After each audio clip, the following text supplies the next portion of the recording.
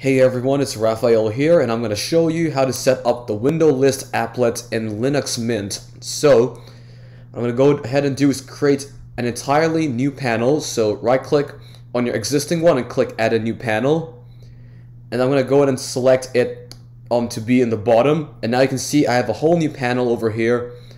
And then here is where we're going to add the window list. So, right click and head over to Applets.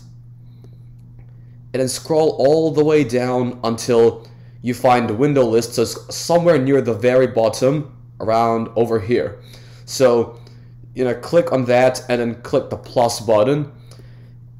And once you've got that down, this is optional really, because what I want to do is move this to the very left. Because if I were to go ahead and open up other applications or other programs, it's going from right to left instead. And what I want to achieve is the left to right. So, like I said, it's optional, but if you want to do this, we've got to head over to Panel Edit Mode. We're going to enable that, and then we're going to simply pick any one of these and drag it directly to the very left. So do it to the very left, and that should automatically fix itself. And then get out of Panel Edit Mode, and then now if you were to open up any other program, it is working as intended.